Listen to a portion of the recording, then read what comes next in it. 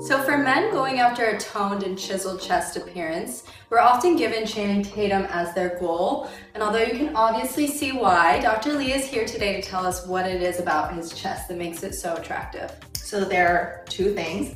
First is that he has the ideal nipple and areola position. His areola is not too large.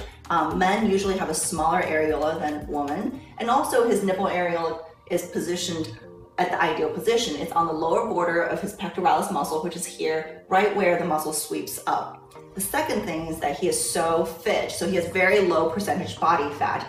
You don't have a thick layer of fat to cover up his muscles. You can see the contour of his chest muscles very well.